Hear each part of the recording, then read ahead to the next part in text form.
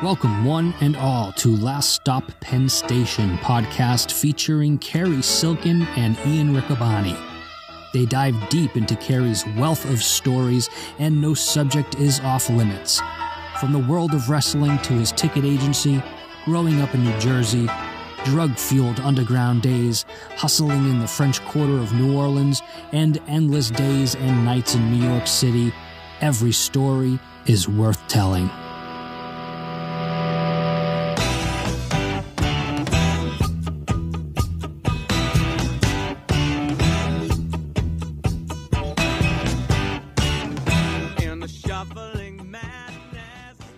Hello and welcome to another exciting edition of Last Stop Penn Station. Ian Riccoboni, Cary Silkin. Cary, I'm in the bubble, but I'm out of the bubble through the magic of tape recording and current technology. We normally record on Tuesday evenings. It is Friday morning if you're listening to this, so I'm out of the bubble, but I was in the bubble, and let's just assume it went great. Okay. I'm sure it did. More exciting Ring of Honor action in the can. Absolutely. And we're coming off a great television title match between Ray Orris and Dragon Lee. You got to check that out. Continue to be impressed by Rhett Titus. Dragon Lee came up to the broadcast position following his victory, and he said he was the best and kind of laid out an open challenge. So we'll see where that goes. Well, I'm looking forward to watching some of these matches because I did a podcast the other day. What is it? Voices of Wrestling? Anyway, nice guys. And they were talking about Final Battle, and I told them, you might not believe this, but when I watched Final Battle, I didn't... Oh, I know who it was. I was talking with the Ringsider guys, which you spoke to too. Yeah. They're good guys. Absolutely. Yeah. Jamie and Callum. Callum, yeah. I hesitated to say his name because it was the first time I've ever seen that name before. Very cool. I told them... I didn't know it was more fun to watch it like that. Why do I want to know the results? And as you were talking to them about sometimes at the shows, you just like calling it as you see it. Yeah, I like to have column A and column B, and whatever happens, I pick from the column that's necessary, and so that makes me more into it. That's Jim Ross's style too. Some of our other colleagues are a little different. I won't name names who prefers what, but I know Jim Ross is on the side of calling the action and as it happens, let's just say. How was your birthday? Oh, it's wonderful. Good old Fudgy the Whale made an appearance. Cool. Yeah, instead of Cookie Puss, Fudgy the Whale was there. And I moved back to cheat day. I've been losing some weight again, and the cheat day is usually on Thursday. I'll rub it in. But I moved it back from Thursday to Wednesday, and we had a good time. And you got to honor yourself. It's your birthday. Get down on January the 13th. But it was a good time. My wife was incredibly thoughtful. Got me something. She had to give me a picture of it. The post office is so delayed right now. I know. I have a couple of posters that and the guy's one of these reliable guys. Yeah, same with my packages and Sarah's. And it's almost been a month and it's still in transit. It's amazing. It's in the Lehigh Valley. Yes, I got a notification. There's a great eBay seller named Bud Carson, yes, who has hosted both Cary and myself at various points at his former in-store location. And I ordered some amazing Allentown Ag Hall programs that are signed. So Bob Backlund, Cowboy Bob Orton, there's a Pedro Morales one. There's all kinds of, and he's got great bargains. And you know the real, because he's had these guys in the store. He's had them in the store. So I've known Bud for over 20 years, 25 years. I trust him with that to a T. They come with a certificate. But Bud also lives in the 18103 zip code. I live in the 18103 zip code. Bud dropped them off at the post office. The same post office that would send them on a truck to my house. The same that is in downtown Allentown. Maybe they went to Nashville like FedEx. Well, here's what happened. They went on a plane. They sat in the post office for 10 days. 10 days. Then they were sent on a plane to Chicago. They came from Chicago to Philadelphia. They took a mail truck from Philadelphia to the Lehigh Valley. They're back at the post office that they started at. And now they're still at the post office, according to the website. Well, my posters came from Portland, Oregon, and they finally arrived in Lehigh Valley. I believe it was on like January 9th. And, we're recording this a little early, but they're due any moment. Yeah. I won't get political. I hope the post office gets all the help they need. It was working fine until this summer. That's right. It was working real good until this summer. And I was mailing things. I was selling my microbrawlers autograph. People were getting them within a day or two. It was incredible. And now it's not like that anymore. So please fix the post office. Give them what they need. Give them the money. Give them the machines back. Give them the computers back. Whatever he took away, just put that back because it was working. It was great. Well, hopefully everyone will get their mail. And hopefully... Hopefully it's on Newman's truck or whatever. Yeah. Shit, when I was a kid, I remember it was Pete the mailman. There you go. He'd come down the street. Hey, Phil, what's up, Pete? You knew your own mailman. Yeah. Things were simpler. Yeah. No one knows anyone anymore. So that's the way it is. I hope everyone's been enjoying the Ring of Honor watch parties. Yeah. Please tune in on Mondays. Interact with the stars of Ring of Honor on Twitter. And there's been some great matches, as well as your brainchild, the 55 and 5. Yeah. Trugging along. We've gone over some big names. We've gone over some not so big names. You had an easier week this time around, Cary. It was a couple that you were aware of. I think so. So former NWA World Champion we talked about, and a couple other names that were notable. A great Native American wrestler, Sonny Warcloud, that wrestled in Capitol and in the WWF. So if you want to learn a little bit about a lot, go to 55and5.com. That's where the YouTube playlist is. And leads you right there. You can start at the beginning where we talked about Vern Gagne, or you can learn something new. Learn about Steve McGill from Nebraska, who didn't have a decision in a match for a year. And we have to thank AJ from Basan Creative Web Design for helping us with all this and getting this out for us. Amazing, great turnaround time, exactly what we asked for, and. I know he loves doing it. The finest in web design. But check him out, basancreative.com. And that's been a lot of fun. We've had Tim Hornabaker check in. We've had Matt Farmer. We've had Pat Lepard. We've had the gentleman from Toronto check in. We've had MapleLeafWrestling.com check in. And so this is getting a little bit of interest from the right people. I'm just hoping though that we can get some momentum. I don't want to make money. I don't want to get 100 million views. I want 1,000 more people to know who Steve McGill is. I want 1,000 more people to know who Sonny Warcloud is. That's what we're looking to do. We're looking to bring some of these names. Have you ever seen the Disney movie?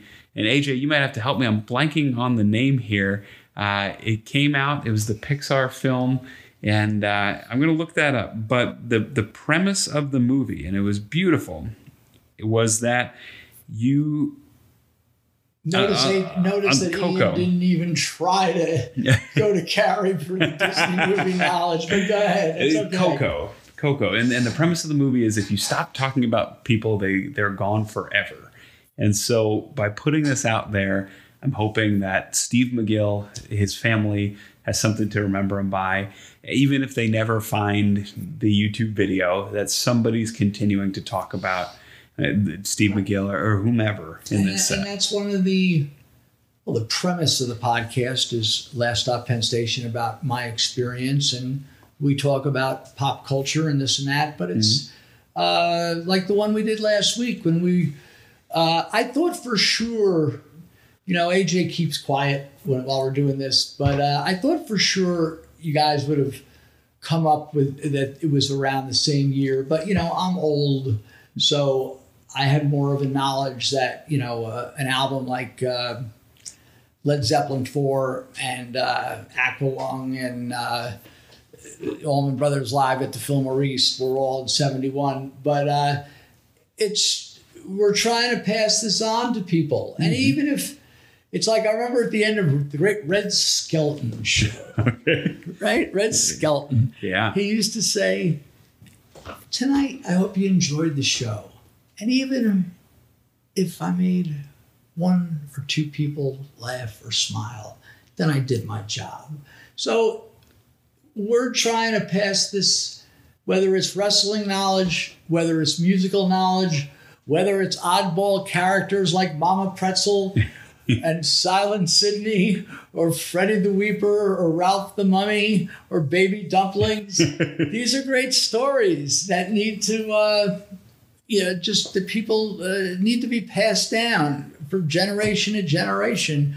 And it'll keep their memory, it keeps their memory alive. And it's, once again, this is about characters, and we're talking about people having within them to be a character, like good old, I'm just making it up, good old Uncle Bill, what a character he was, right? My Uncle Doug. There's stories about Uncle Doug that I cannot tell on this podcast. I'm gonna get to.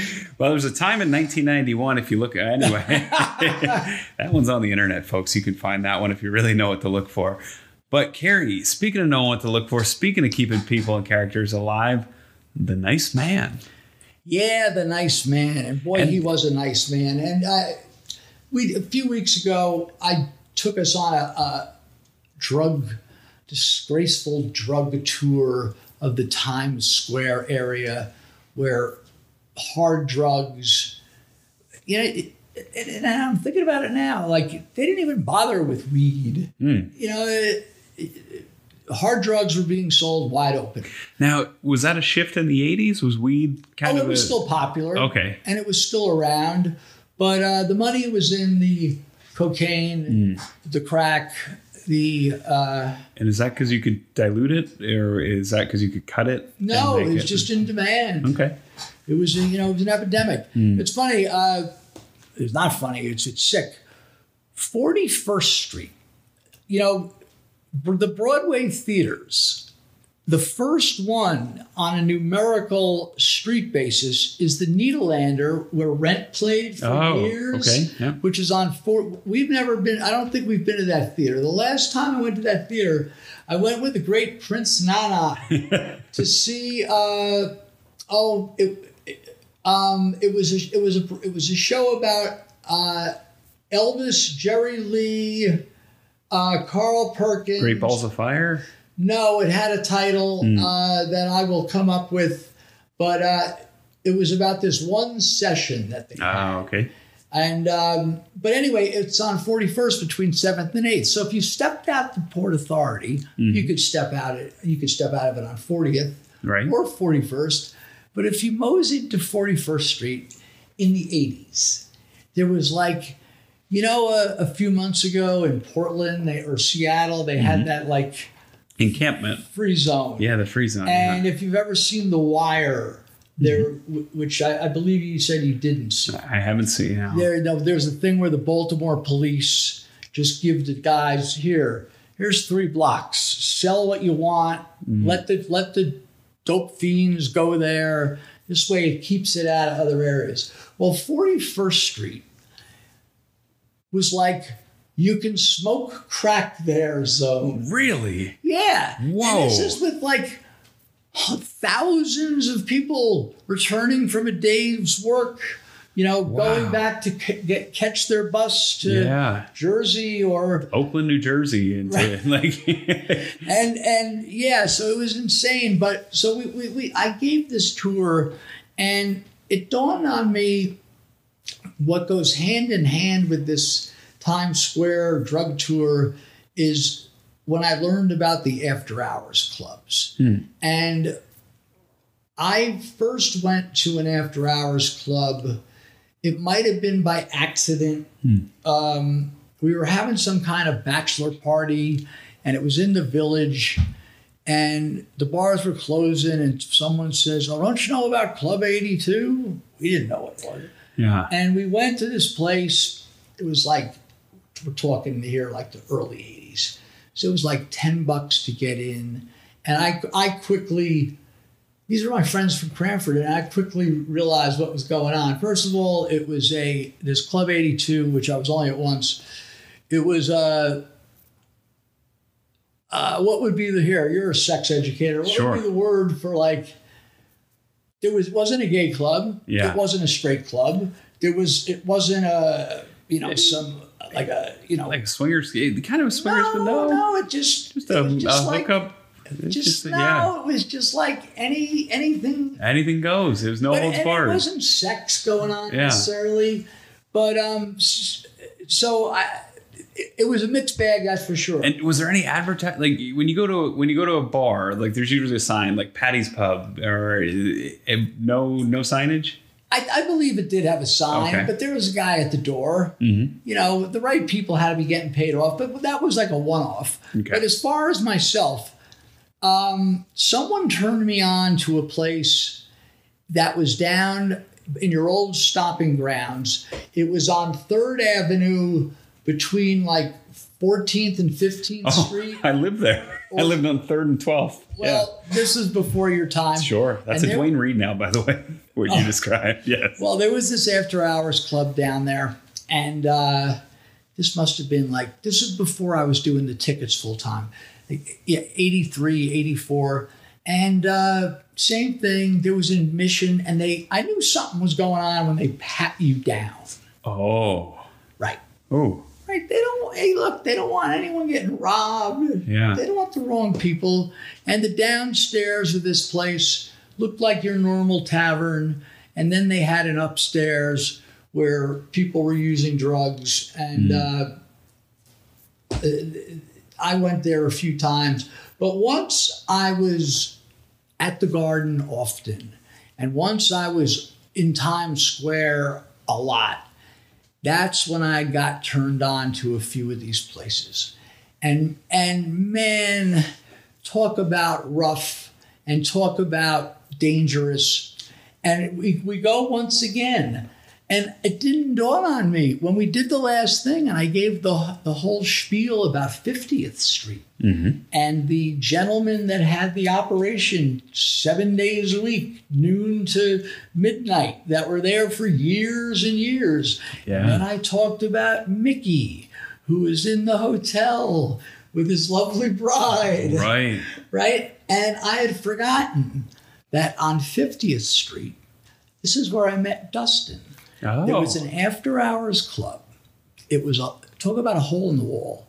There was a flight of steps, and that flight of steps is still there. It's similar to when I told the story of me going for the first time with a female hooker with my friend Dale, and now it's like an Armenian restaurant. It's like a flight of stairs down.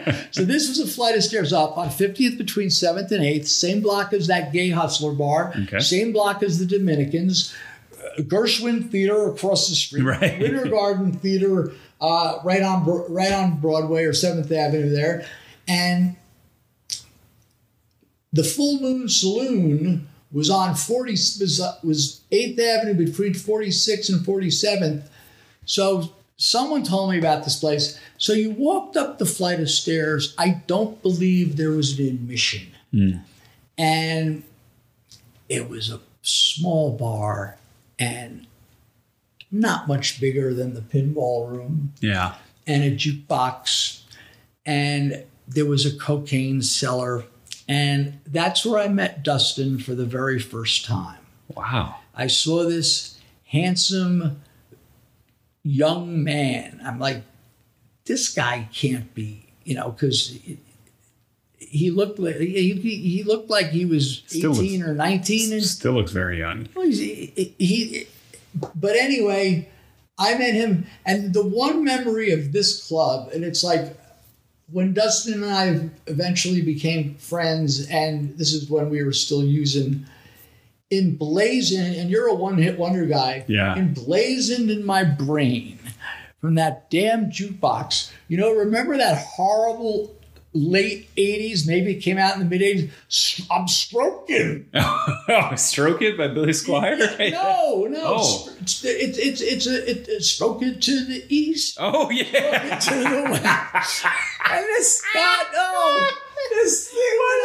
it was like stuck. I've never done drugs, but that's the last song I want to listen to. And it would always come on. It was awful. And one night I was in the club. Who's getting high to that? Who's coming down from that? Oh. It's the worst song. Oh. And so one night I'm in the club and I'm with whoever. I'm sorry. It's all right. What a bad song. And, we're doing the cocaine all night. And you're leaving there, and this thing is like, it's like they took a press and put it in your head. So one night I'm in that club. Might have been with Dustin, might have not been, whatever. And there was a guy, Jimmy the Greek, who I just knew from being around. And he was a larger seller.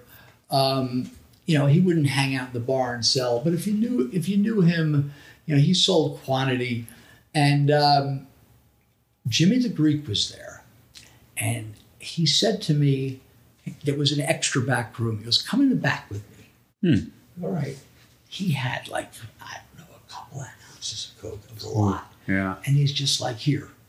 This is rare. Right. Someone just he must have gave me a couple, I'm like, he goes, good night, here. What's the monetary value on that? Couple hundred? Oh, yeah. Yeah, and it was good shit. But anyway, what happened was, and he was still there, I see 3 uniformed New York City police.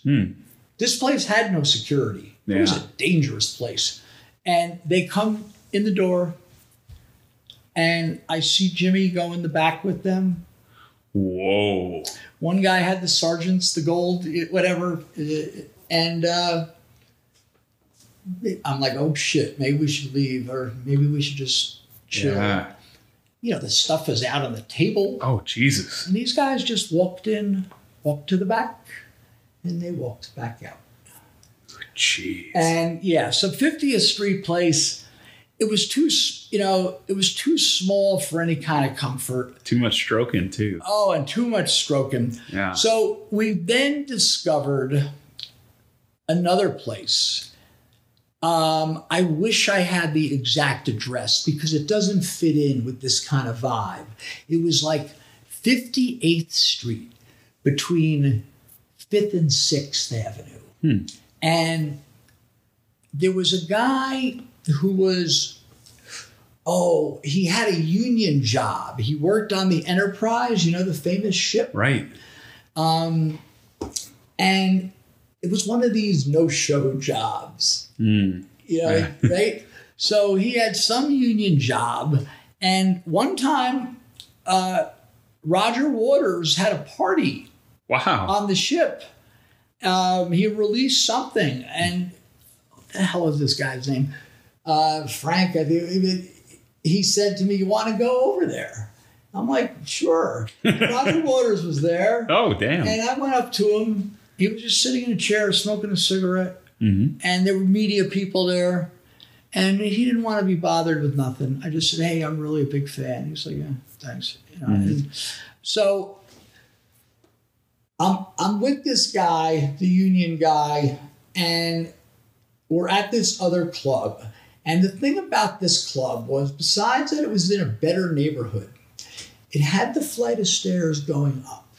And then they checked you, they patted you down. Yeah. There might have been a small admission. And then you had a bar. It was sort of big.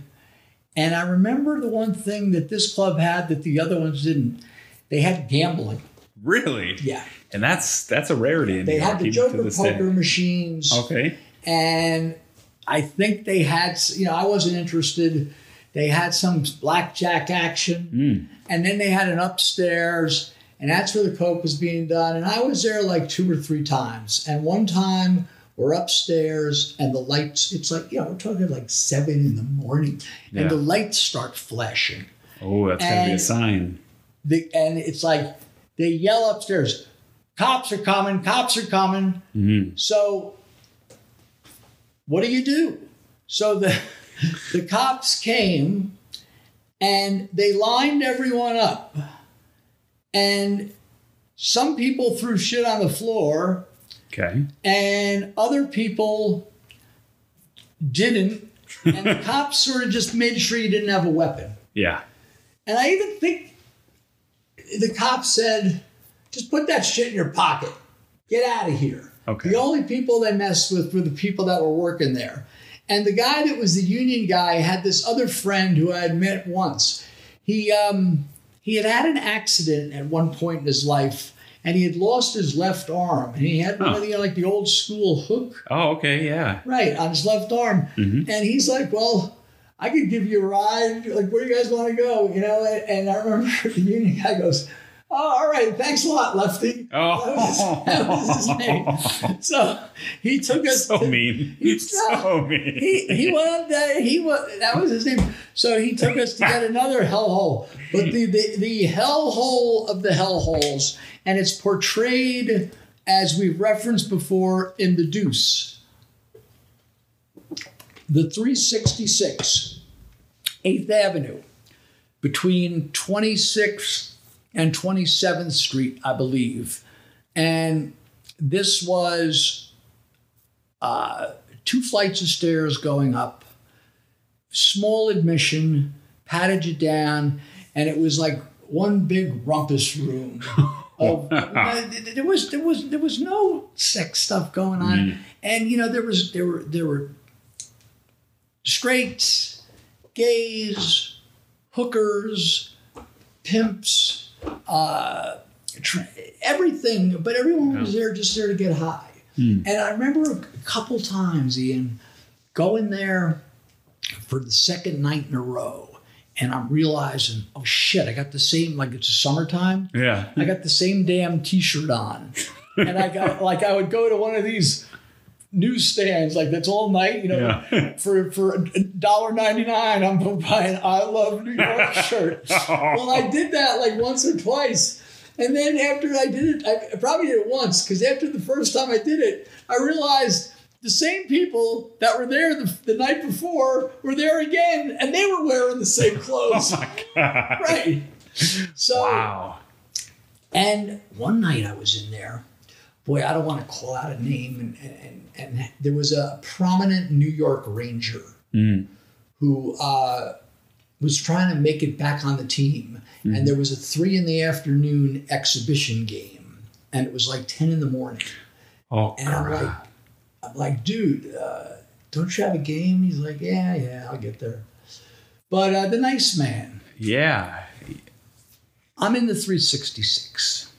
And the crowd would start, as the money would dissipate, the crowd would get thin. And, you know, guys, it started like 4, 5, 6, 7 in the morning. It was pumping, right? But 8, 9, and then guys would come up to you, hey, can you buy me a beer? And it was, so I was in the place, and I was basically by myself. And it was way, you know, like it's like the Billy Joel Big Shot song. You went over the line, you didn't see it was time to go home. So I'm in the club. And there was this guy, I'm maybe 31. There was this guy, to me, he seemed older. Maybe he was in his late 40s. Who's the guy that we love on Ray Donovan? Who's the actor? Liam Schreiber. Yeah, Liam Schreiber on Ray Donovan. He was that kind of guy, but polite. He was wearing a sport coat, dress shirt, and I had done a little coke with him during the night. And as it was thinning, and I didn't have I was a street guy, but I didn't know everything. And he comes up to me and he says, hey, we should get out of here. So I thought, you know, he was making a move on me, you know, and I just said, I go, I'm good, man. He goes, so we remain in the place, and now it's down to about, at its peak, there might have been 200 people. Wow. Now it's down to about that's peak, like 7 in the morning. Sure. And when he first said that to me, there might have been 30 people. And now it's getting into the teens. Mm-hmm. And he comes back up to me and he says, hey, listen, we really should get out of here. And I'm like, I'm cool.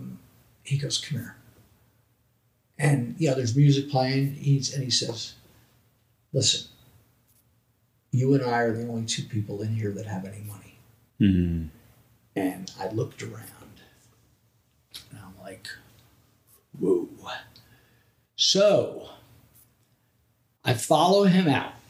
Mm-hmm. And below the 366 was a regular, it was like noon. Cary, what are you doing? Yeah, and it is the worst feeling of the world to walk out and the rest of New York City, they're going to lunch. Yeah. And you see normal people and nice-looking women. It was summertime, right? And nice-looking women. And, here we're creeping out of this place. And he knew his stuff. And we go down the block to a regular tavern. Mm-hmm. And we go in there. And he had introduced himself previously. We'll just call him Eddie. Mm-hmm. And so we go in the bar, and he goes, "Yeah, man." He goes, "I didn't want to see you. He goes, "You seem like a good guy. I just didn't want to see nothing happen." I go, "Well, I appreciate it. I realized what you meant." So like we had a beer down there, and I was ready to part ways. And he says to me, I have like a 4:30 flight. I'm staying. It was the same hotel where I met Sammy Stewart. Oh, okay. At the Grand Hyatt by Grand Central Station. Mm-hmm. He says, I got a room at the Grand Hyatt, and I've got it through the next day. Yeah. He goes, I'm just going to go back there and get cleaned up, and I got to get out of here. He goes, do you want the room? And I'm like, now this guy's making a move, and it wasn't my type necessarily. But I just said, the guy's been so nice, I can handle myself. Mm-hmm. So we go to the Grand Hyatt. We go up to his room, and he says, I'm going to take a shower. Just relax, everything's cool. So I'm nervously sitting there, now expecting the guy probably to come out of the shower naked or something of that kind of thing, and I'll deal with it from that point on. But no, that didn't happen. He came out sort of, in his shorts and t-shirt, and mm-hmm. he had his valise with his new set of clothes, and he entrusted me. Like I could have maybe grabbed something and ran when he was in the shower. And he got dressed, and he gave me the key, and he just said, listen, just make yourself at home. Do me a favor. Don't run up some room service bill, some bar tab. And I shook hands with him. Wow. And what a nice man.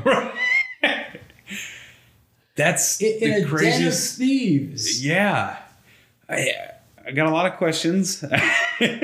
First of all, how long were you awake at that point? Oh, probably 2-3 days. Holy crap. That was my MO. Does the delirium sit in at that point? Yeah, it's disgusting. You're high on the coke and you're drinking, but you're just it's lousy. But I was clear enough headed. Wow. Was at any point had you found yourself in any kind of danger? I mean, was there any story like that scared you off of those clubs, or was that the story that was like, yep, I'm done going to these after hours clubs? One time in the non-after hours club, it was near the Garden, and it had been after hours, the second one. There's not with the nice man. Mm-hmm. We're in this place, and this place sort of allowed, like the full moon allowed the cocaine use. Mm-hmm. And I go in, this guy's like, yeah, come on, we'll go in the bathroom. And I go in the bathroom, and this guy's in the bathroom. He's got it's hard to describe. He's got a knife out, and he's just sort of like gyrating, right? He's gyrating like a wild. And the guy says to me, "Oh, don't worry, that's Willie." I go, "It's Willie." He goes, "Yeah." It's like, this is normal. And here's this guy with the thing. He goes, "Oh!" Oh my God. So I wasn't too comfortable with that. Holy crap. But yeah. I mean, I escaped. Luckily. Yeah, and did you keep in contact? Did he give you a phone number? No, the nice man. Yeah. No. I should have asked him. He didn't. But he taught me a valuable lesson. I returned to the 366. Okay. And I knew. When it was getting a little thin in there, and get out of there. How do you think the 360s? How do you think they kept safe? I mean, if there's clearly people. Oh yeah, I forgot one. I'm interrupting your question, but I remember another thing. If you went to the men's room, just if you had to take a leak, because you could do the drugs wide open. Jeez. So if you had to take a leak, it was $1. Really? Yeah. There you go. Cover the plumbing bill. Right. Cover the New York City. They couldn't call the cops if something went out of hand. Was there somebody have a gun? Did somebody have? I'm sure there was. Yeah. Someone watching out, like that little 50th Street one that I was talking about, where I met Dustin, and the Full Moon, which was a legit bar. So small, and it's just dangerous. That 366, probably. Yeah. But I wasn't mature enough to think about it at the time. Yeah. They're just under wraps. Wow. Yeah, I can't imagine. I think the most I've gone without sleeping is 19 hours at this point. So that was the story of the nice man. You have to use instinct sometime. Yeah, right. The worst thing that would have happened. Well, the worst thing would have happened was we get fleeced at the club or robbed or hit over the head. Sure. But the worst thing that happened going back to his room was the guy hits on me, and I deal with it how I deal with it. Yeah. Or maybe have some fun. There you go. Flip a coin, right? Who knows? Right. But wow, that might not be able to happen today. I mean, that's something that's one of a kind. Yeah, I mean, we talk about characters. Here's a character that showed characher. Yeah. I'm gonna go get high and then give my hotel room to somebody. He was so out of that element. Sport coat, you said, everything. Jeez. Right. And hey, what about the New York Ranger player who was due at the Garden to suit up and play? Oh, geez. Yeah. So. And I'm sure you mentioned the word epidemic earlier. I mean, Len Bias is obviously the most famous story. He gets drafted to number 2 by the Celtics, passes away the next morning or that night. I can't even imagine what was going on. Like you said, just there was in plain sight. Where are we at, AJ? Yeah, 37. It was another club, real quick. On 33rd Street, which there was 3 bars. There was the Bantry, there was the Blarney, the regular bars, the Blarney Rock and McCann's. McCann's was the nicer one. The other 2 were taverns. The Blarney Rock was a working man's bar. Did I tell the story? They would cash checks. They used to have the Blarney Rock would have anywhere from $30,000 to $50,000 cash money in there. Whoa. Why, you would ask? Yeah. Because the union guys that were working in that Herald Square area. Mm-hmm. This is, the classic, and you've been in the classic Blarney Rocks that have the steam table with the corned beef and the pastrami. Mm-hmm. And, if you order a shot of Jack or Southern Comfort, you get you're getting 3-4 ounces. And this was, so the guys would cash their checks. And they would, it was protocol was, you cash in an $800 check, you're tipping the bartender $20. Right. And there were the 2 day bartenders. Jimmy, who was Irish stud. He was like a John Wayne Irishman type. And the other guy at the other end of the bar, I think his name was Jack, but he talked like these guys, like Jimmy was a 50-year-old man and he looked like a real man's man.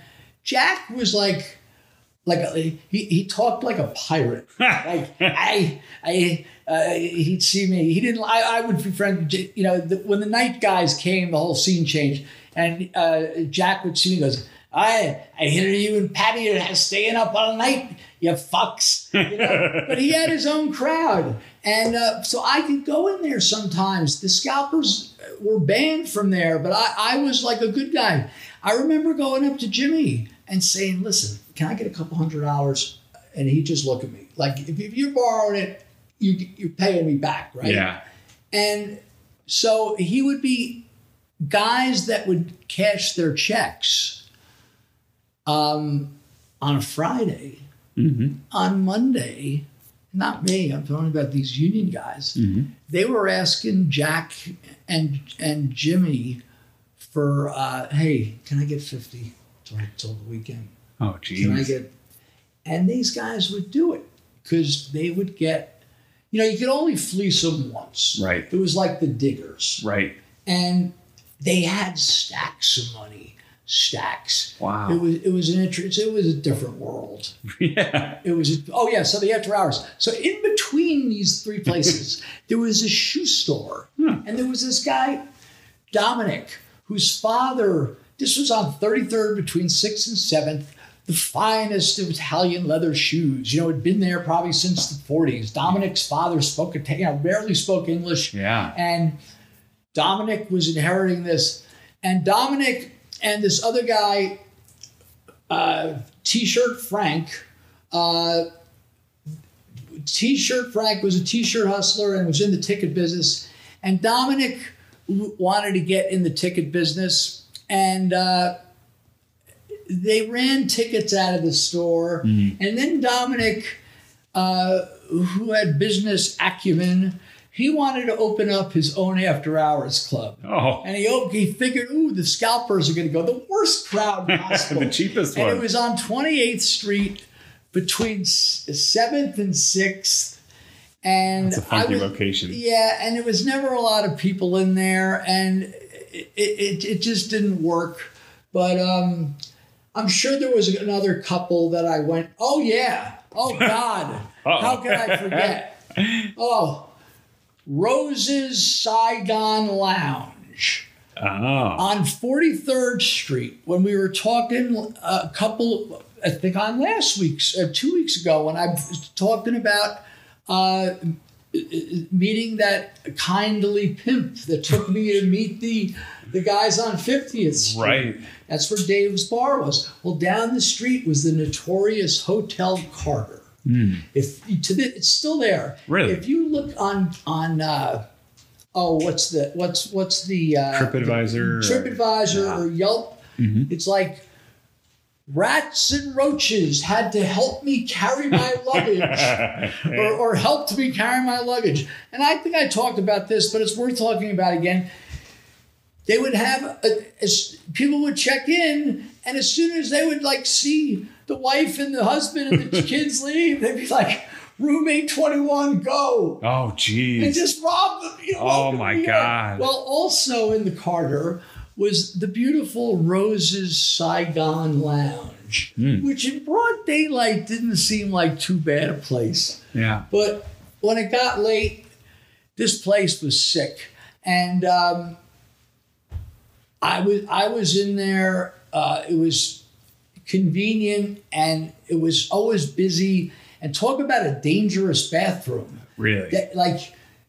If you just had to take a leak, you were charged $5. Wow! As opposed to the mere $1 because it was because everyone in the bathroom was smoking crack. Oh God! So you had to pay $5 bounty to have the privilege to, you couldn't do it wide open in Moses. Jeez. So, yeah, so that was another hell hole. Oh, God. But, hey, these kind of places were, the Village. Yeah, let's do the Village as a whole separate entity. Because, oh, my goodness. Because I live down there. Remember that triangle? Yeah, I sure do. I've told you that's the only place I ever got catcalled ever in my life. Oh, my God. What a scene that was. Yeah. I will tell about that on a future episode. That sounds good. I'll tell you about my nice man that complimented me on my paisley jacket I had on. Okay, and remind me, I'll tell you about the kissing Coke seller.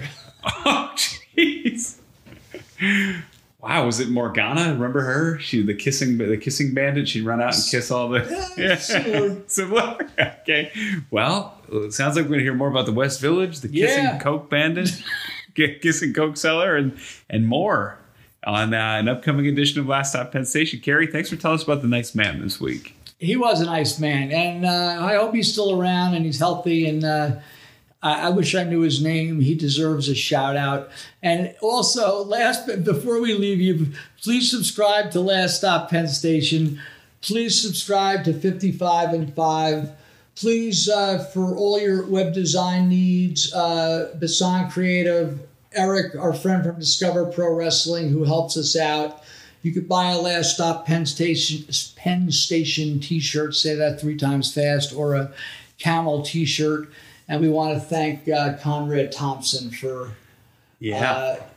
integrating us with the 55 and 5 and the poster of the week. Yeah, that's going to be getting a lot of great comments on that already, and we're excited to do even more. So for Cary, for AJ, for Ian, thanks so much for listening this week on Last Stop Penn Station, and we'll see you next week right here.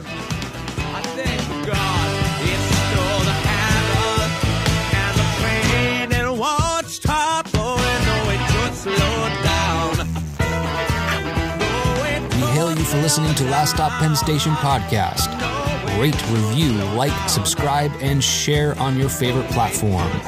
Connect with us on Facebook, Instagram, and Twitter, or at laststoppennstation.com.